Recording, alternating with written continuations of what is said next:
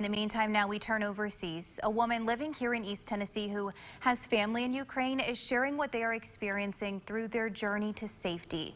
WATE 6 on Your Side reporter Veronica Obe sat down with her as she explains why the last month has been so tough.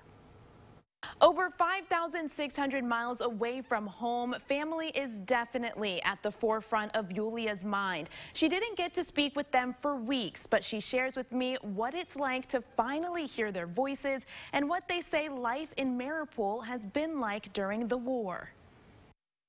After spending 9 years in the U.S. and establishing a life in East Tennessee, Yulia says as a Ukrainian woman, the last month has been tough after she lost contact with her family. Whenever last time I talked to my brother, he said that we have to go to a bombshell, and after that we lost communication. Her family is trying to leave Mariupol, one of the cities that's been hit by Russian forces. Just yesterday, Yulia got a hold of her family, which consists of her parents, 2 siblings, and her nieces.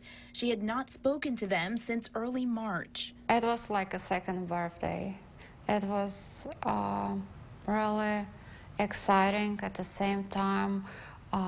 It was really stressful, and you cannot describe emotion you've been feeling at that moment. These are photos her brother sent her showing the home she once knew, destroyed, making it hard for her to believe that her family is still there. We said it was basically like living in a hell.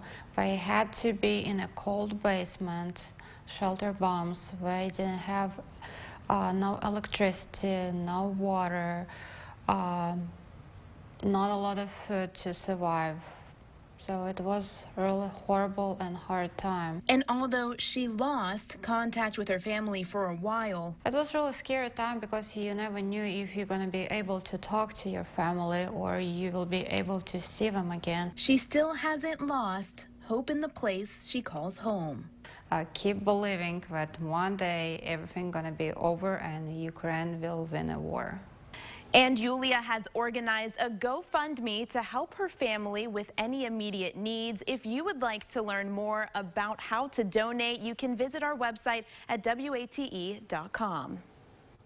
Veronica, thank you. Yulia also got to speak with her family again today. She tells us they are still safe.